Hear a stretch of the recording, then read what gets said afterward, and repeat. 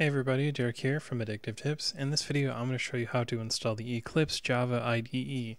So to start off, make sure you have the Java OpenJDK or some kind of version of the Java runtime environment because it's quite important to the process. But once you start up, open up a new tab on your favorite browser and go to eclipse.org. You can click the download button and just go ahead and download the latest package. And it should be Eclipse installer Linux 64. Let it download. And I already have it downloaded, so I'm not going to start it download. But after that, open up a terminal window, cd into the downloads folder.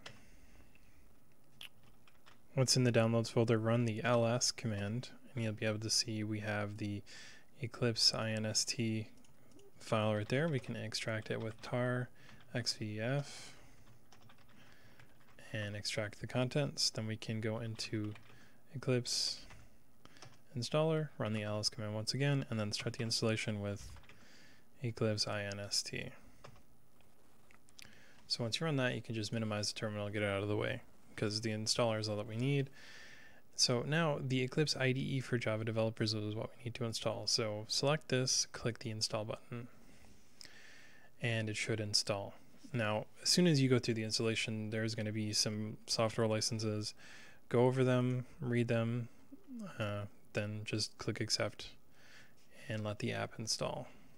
It's going to download everything it needs to do, and you can select these and click accept selected, and remember to trust them. Once the installation is complete, you can see mine went fairly quickly. You can click the show readme if you want. You can see where the folder is if you want to know where the file's installed, which is just right here in the Eclipse folder in your home folder, and then you can click launch to enjoy the app.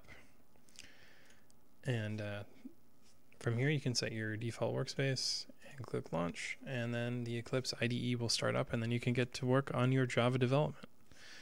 So I hope this video was helpful.